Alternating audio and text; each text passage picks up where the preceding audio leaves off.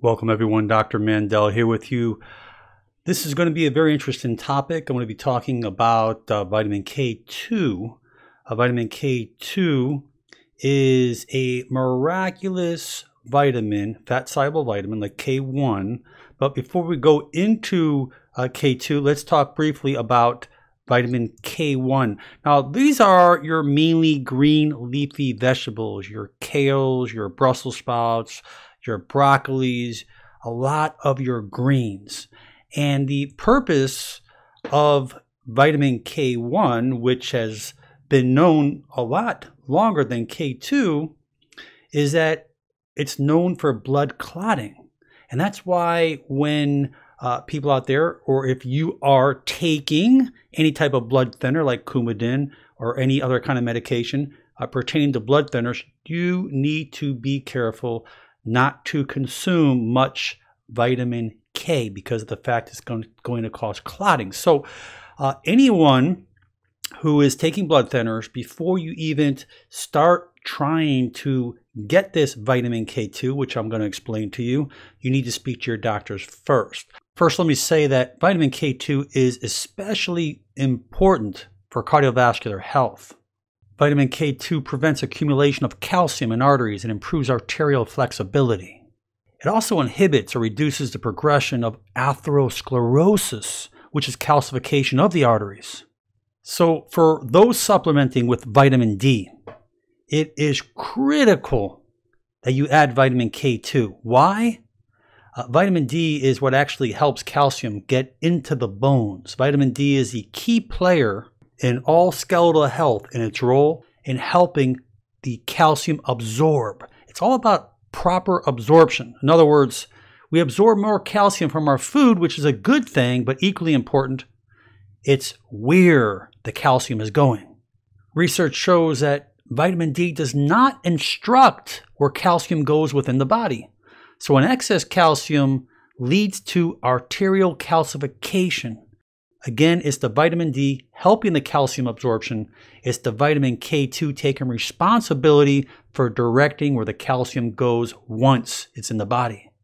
The bottom line is we want the calcium to be deposited into the bones of the skeletal system rather than into the arteries or soft tissue. It may be your kidney stones. It may be other organs, whatever it may be. But the bottom line is we do not want it to get into the soft tissue. The two major subtypes of this vitamin K2 is MK-4 and MK-7. Let's look at MK-4 briefly. The MK-4 form of K2 is predominantly from animal products, and it's in the shape of meat and dairy. This is the grass-fed butters, grass-fed beef steak.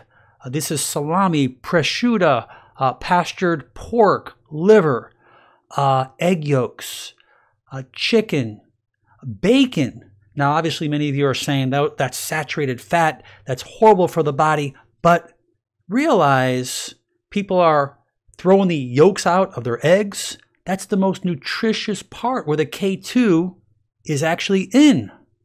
Everyone's so worried about saturated fat. Well, guess what? This is in the fat content of these foods. When we look at the MK-7 form of this vitamin K2, these are primarily our fermented foods. So you may not be a fan of soy at all, but realize that soybean oil and various processed soy flours are the most damaging commercial foods in existence. So don't worry about the fermented soy. That is a huge difference. There are so many studies that show that these Japanese people who eat lots of this natto or this fermented food, they don't have the osteoporosis like they have here in the Western culture. They don't have the significant cardiovascular disease like they have here in the Western culture as well. But what's also amazing is their skin. From this vitamin K2, they don't have the wrinkles either. Now, other foods that are rich in this vitamin K2 under the MK-7 group are their fermented foods like kimchi, sauerkraut, pickles, as well as other preserved vegetables. Now, the big question is, which is better, the MK-4 or the MK-7? I'm not here to tell you what you should do, but if it was me, I go for the MK-7. Why? Because it has a much longer half-life. What is a half-life? If you take any drug and that drug becomes 50% of its original strength, that time until it becomes 50% and measured within the plasma within the blood, that is considered the half-life of that particular drug. But MK-7 has a much, much longer half-life. That means that we need to take a lot less in micrograms.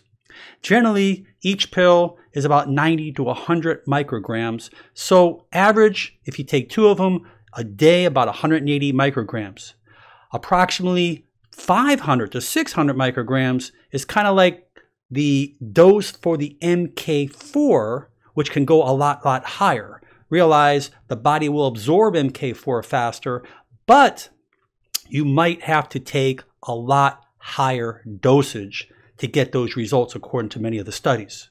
So I know it can be quite complex, and let's go back to those foods again, either those grass-fed foods or the natto or the fermented foods. The bottom line is it's always better to get the foods than the supplements. But if you ultimately cannot get those foods because it doesn't work for you, you will have to supplement. So after all that being said, I really hope that you enjoyed this video.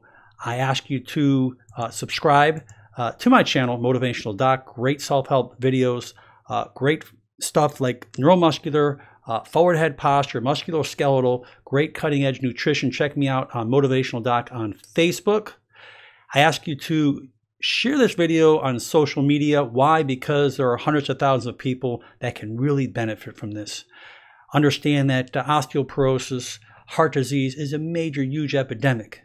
And when you take that vitamin D, make sure you're taking K2 with it, because you have to have that director to make sure that that calcium gets to where it needs to go. You don't want that accumulating in the soft tissue, in the vessels, in the organs, in the kidneys.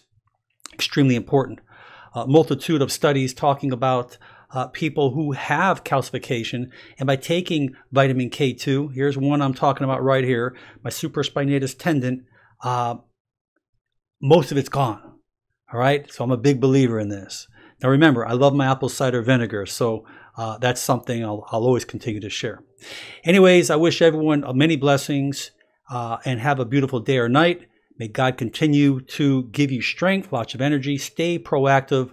We'll catch up with you real soon. Make it a great day. Bye-bye now.